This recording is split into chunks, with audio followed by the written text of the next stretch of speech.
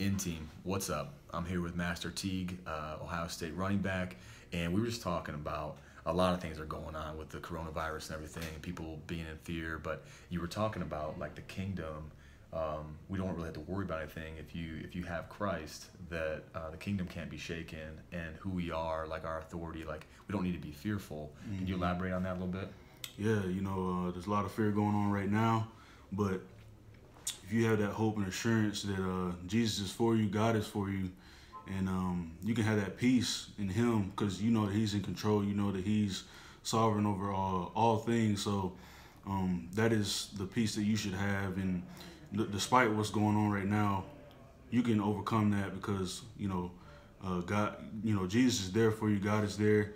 There was a verse that talks about how in Hebrews that God shakes up the earth, and sometimes we see our life shaking, we see things shaking, and it does shake, and there's only one thing that remains though. That's the kingdom of God. That's God's kingdom. His that's the only thing that lasts forever. So if you invest in that, if you trust in that, and put your faith in that, nothing can harm you here on this earth. Nothing can. You're always going to win if you're with Jesus. God is for you. He's not looking to punish you. He's not looking to do things. He loves you. He wants you to come to Him in love. He don't want to forcibly bring you to Him. So just come to Him in love. Come to Him with an open heart, and He's going to take care of you no matter what. And you can trust in that, and you don't have to. It'll take a whole lot of weight off your back, because a lot of times we trust in ourselves, and if we trust in ourselves, that gets us nowhere.